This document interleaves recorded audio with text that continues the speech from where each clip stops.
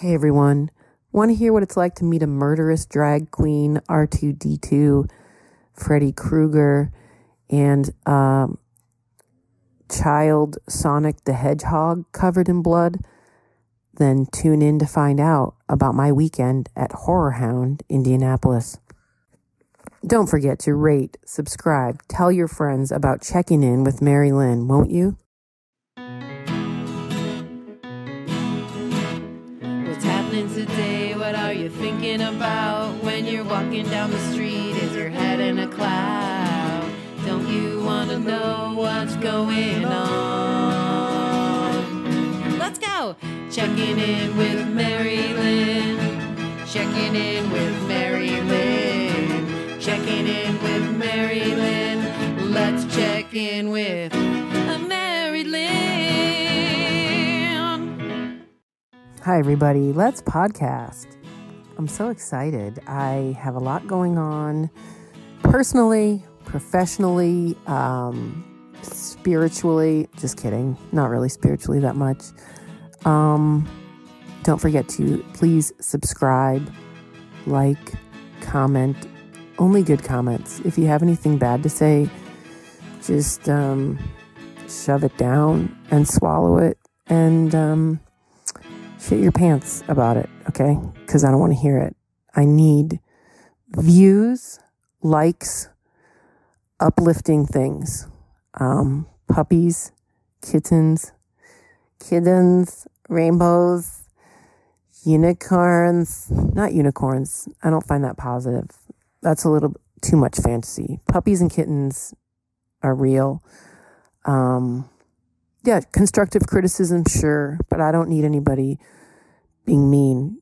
You know what? I'm not afraid of a negative review, but I really think you should leave a positive review, tell 5 friends about the podcast, because mommy's got to pay those bills, you know? And I'm not going to lie to you guys. I make about, give or take, $3 million a year from this podcast. So it's super important. I do it.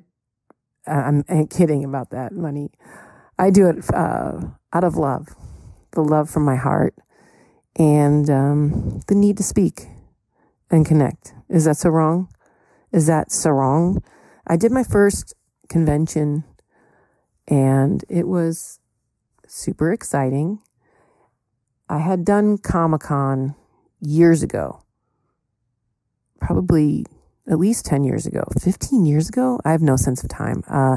At the height of 24. Let's go ahead and say it was season 5. I started 24, season 3.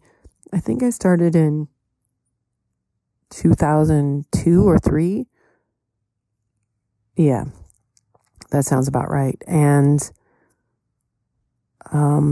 at the height of when I was on it, and I was on from season 3 to season 8 when it ended. And then a couple years later, they brought it back again. But anyway, that was the bulk of it. And we went to Comic-Con. We got whisked in. First of all, we were waiting on a loading dock outside with a bunch of trash and a real pungent smell. Reminds me of India. No disrespect. That's what it smelled like there in certain areas. Not in people's houses. Don't be an asshole. I'm talking about when I went to the slums of India. That's what this loading dock smelled like. And we were all dressed up, and then we were whisked in the back door of a Comic-Con. I kid you not, there was a human chain on either side of us. Who was on the panel? I don't remember. All I can remember is Kiefer and I were there, and some of the other cast members. I only have eyes for Kiefer Sutherland. We went in through the human chain. We sat on this panel, which was above. Did we sign pictures? We must have signed pictures. It wasn't a money-making venture. It was purely publicity. And lots of people lined up, and I think they had to cap off how many people they let down. And did we also do some sort of a discussion? I remember being in front of a panel, and then we were whisked back out. And that was my experience. I didn't hang out there. So this is completely different because I was booked through a friend, through a guy who handled me and told me what the deal is and how to get there and when to show up. And it was a convention called HorrorHound in Indianapolis. And I was told many times that there's kind of a sister HorrorHound that also takes place in Cincinnati. If you're near one of these two places, you should check it out because it was a delightful event. I was also told several times by different people about the new venue. This was in a convention center in Indianapolis, and it was a really large venue. This is a really popular event, and I got sort of invited to go, even though I'm not in horror films. I could be. Maybe I'll start now. If you know anyone who wants to cast me as an evil matriarch ghost from the 1700s who used to work in a whorehouse and now haunts slutty women in her ghost life. And I will never be settled until the women that I'm haunting stop using their bodies in ways that are less than pure. It's a Christian horror movie that I'm pitching, that I just pitched. Okay, so I get asked to do this. And sure enough, there were a few people. Oh gosh, no, I'm not going to think of who it is. Just go to the website. There were a couple other people sprinkled in that weren't horror, but for the most part, I met some people that are very popular in the horror community on the way there on the plane. I met Lynn Shay, and I met Lynn Shay was a very beautiful, I'm saying, I was using was as in when I met her as part of the story on the plane on the way there. I flew American Airlines. There was no TV in first class. It was kind of an older plane. You have to download the app and watch TV on. I'm not good at getting internet on planes, by the way. Okay, anyway, she was in a movie called Insidious, A Nightmare on Elm Street, Amityville: A New Generation. She was also in Dumb and Dumber, Kingpin, and There's Something About Mary. There you go. She was delightful and said that she felt weird leaving her house. And I said, me too. And we had a nice plane ride. I also met Bonnie Aarons on the plane. Bonnie Aarons, you know, for The Conjuring, The Fighter. Oh, she was in Mulholland Drive. Remember that? Sexy, sexy movie. And recently in The Nun. Did anybody see that? I'm not the biggest horror fan. And maybe I will be after this. And maybe I won't be. I'm not really going to tell you right now. I saw it while I was filming the movie Night School. Taron Killam, who was in the cast, he's one of those people that is a real people person and likes to do fun things. And he took us all out to the midnight showing. I was like, I don't do things like this. And then we did it, and it was delightful, and I was scared, and I hated it. And so anyway, at the convention, you sit at a table, and you have pictures, and people come up and they buy packages if they want a picture or a selfie or both or however many pictures they want. And I have to say, it was an odd experience, but for the most part, not for the most part, it was a delightful, it was great to meet all these people because they are paying to have an experience with you that they wouldn't have. And even though I do stand up, and that's such a connecting thing for me, and it's something where people come to see you and it's in a live show, and also my stand up is very personal, and so and I usually am accessible after the shows.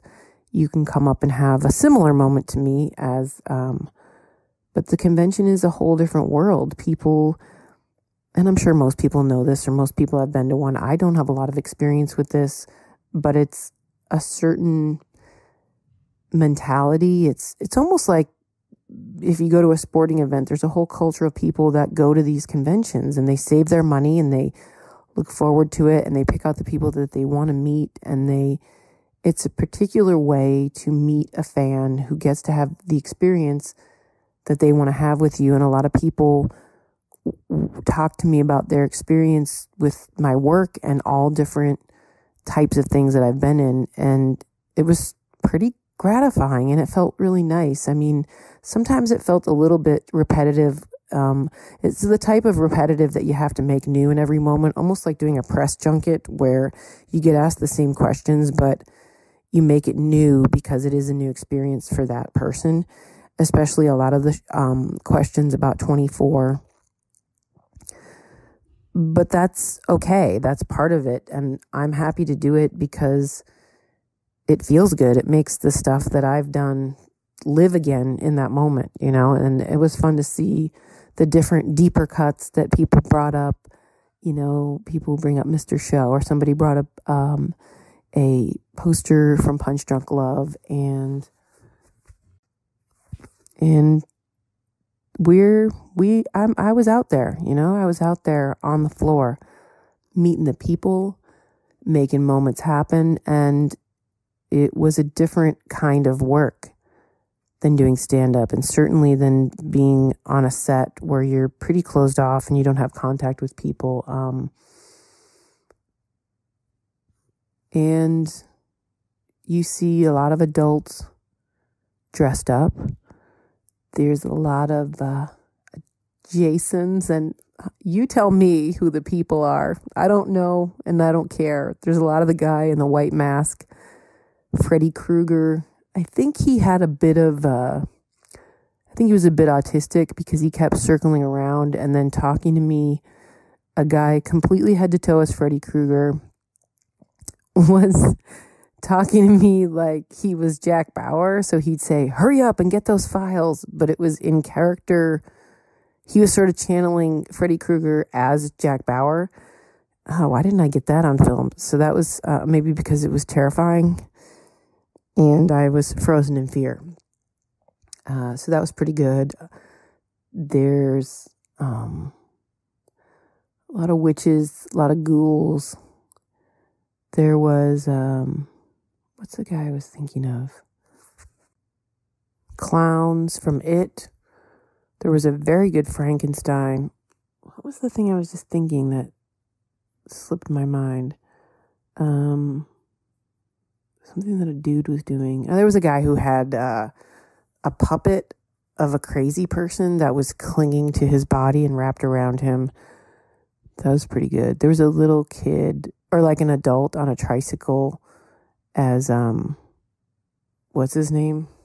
Bobby. I don't know any horror stuff. I'm sorry. I'm stupid. But that was terrifying. There was a family that dressed their kid up like Sonic the Hedgehog, but a bloody, murderous Sonic. That was my favorite / least favorite. My favorite, least favorite was little kids dressed up, because that was really scary, but also kind of like fucked up. Like, why are you dressing your kids up like that? But that's part of this culture too, is a lot of these kids, my assistant Chelsea was telling me how her friends have a kid who is punk rock, because they're punk rock. So it's like a little 3-year-old, and that's how these kids are. They're being indoctrinated into this world of gore, and it's sort of fascinating. Maybe it just takes the normalcy or the, you know, abnormality out of it, and they're just like, oh, there's a bloody severed head. No big deal. You know, they'll be ready for the apocalypse, the impending apocalypse, and maybe their parents are prepping them in the right way. They're just going to be like, no big deal. We're all dying. I'm just going to go on with my life. So that might be some of the best parenting out there. My favorite, I believe, I mean, there probably were a few more that I didn't see, but there were 2. One on Saturday, one on Friday. I was there Friday, Saturday, and Sunday. My favorite was like the horror glamorous drag queen. So it's super duper platform heels, fishnets, big hair, and then just a horrible face, like really good body, womanly, feminine body in a little shiny bodysuit, and then just a terrible, grotesque face. My favorite, I had it on my Instagram. She's called Barbie Crashed It. And the woman who was helping us at our table, Liz, was like, it's a man, right? And I was like, okay, thank you for clarifying it. I think like maybe she's a little bit older than me, the generation that's like, but that's a man dressed as a woman, right? And the generation that's coming up below us is all like, sexuality is completely fluid, like probably wouldn't even acknowledge a man dressed as a woman. But I was like, yeah, I get it. I'm calling her she, though. She's in drag. She's a horror drag, but her mouth was like a shark's mouth full of teeth that were dirty and bloody, but like 4 rows of teeth. So it was this awesome a makeup, or was it? Maybe that was her real smile, but that was fantastic. And I didn't notice her, but she was there the whole time. To the right of us, down a few tables, was a tiny woman, and I guess she's on American Horror Story, and she's a real life freak show type person. So that was pretty cool. And also I was like, great. My career is now I'm part of the sideshow, but that's good. It's humbling and exalted at the same moment. What am I talking about? I don't know. New experience. Who dis? So trying to figure it out. Who dat? There were also a lot of service dogs. And when I mentioned the autistic Freddy Krueger, he wasn't the only one. Most of them weren't in costume, but there were at least a half a dozen. And I don't mean to lump them all in the same, but like, let's say 2 autistic people, 1 schizophrenic, 1 bipolar, and, throw in a few extremely socially awkward people. And I think this is quite honestly a special venue, an event where people can go and know that they're accepted and feel safe and sort of do things at their own pace and get to talk to people that they identify. I had a few people for Legally Blonde too that were just super pumped to see me there and, asking me what it's like to work with Reese Witherspoon. Wouldn't you like to know, podcast audience? I'm not telling. No, it's not that I'm not telling. I had a very brief experience with her, and it was many years ago. So I was like trying to make this story come alive for them because, they're watching this movie over and over again. And I can barely remember a week ago, let alone 15 years ago. But it's cool as well to be reminded of that and to realize that it has meaning with people. A lot of 24, a lot of, families that watch 24 together, and it's pretty amazing. A lot of Gail the Snails. And I was starting to say about after the drag queens, there was a lot of animals, service animals, really cute dogs. But my favorite was the woman. You know how people have a stroller that's for pets, so it's screened in. She was my favorite because she came by and I saw something moving in there and bouncing around, and I went to go look at the little dog, but out of the corner of my eye, I noticed it was moving really rapidly. I kind of bent down to look through the screen and noticed it was a rhesus monkey. Is that how you say it? Rhesus. And I said, hey, like, hi. Hi, little monkey. And now I'm not saying the monkey needed to stop what it was doing and make eye contact with me. And I'm not saying I didn't get the attention that I deserved from this monkey. What I'm saying is this monkey did not acknowledge that another being was there or that a sound had happened. And now I know monkeys aren't dogs. I guess what I'm saying is this is a completely wild animal that has no interest or ability capacity or desire to interact with humans. And I talked to this lady, I kind of had to stop everything. I said, stop the presses. What's going on? What's happening here? This is your pet? And she said, oh, this isn't anything new for me. I've been doing this for 20 years. I've had monkeys. And she says her and her husband have 4 monkeys at home. And Chelsea caught that she also said that her husband was married before her. And I didn't hear her say this part, but that his first wife was really into monkeys too. So this was his second wife. One of the monkeys was her husband's, and she couldn't physically, and she confirmed what I was saying. I said, well, you can't really interact with them. Like, they don't really care about you in terms of having a relationship or establishing rules. And she's like, no, but they let me handle them sometime, and I can feed them, and they're just my babies. And they built rooms for them in their house, and her life is totally devoted. The little one we met was 18 months old. Her name, we didn't meet her, the one that was caged up and jumping around, and then after it's incredibly fast bouncing, it fell over in a nap, in a stupor, sucking its thumb. And this woman was like, oh, you're having a nap now, and talking to it like it was an infant. And this one's name was Arya, and she said that its life expectancy is 30 to 40 years. In my head, I was going, what the fuck are you talking about, lady? What are you doing? But I didn't want to, I wanted to respect her lifestyle choice. You know, I wanted to understand where she was coming from. And she loved these animals more than she loved people. And this was her way. And then she bought 3 combo packs, and she autographed a picture for each monkey, except for her husband's monkey, because she can't make contact. So, you know, I'm proud. I feel like somewhere over the great Midwest, somewhere in the proximity to Indianapolis, some state over there, is a house full of rhesus monkeys who are taking turns with ripping up an autographed picture of me that has been placed in their custom rooms in the house that their human parents made for them. On either side of my table was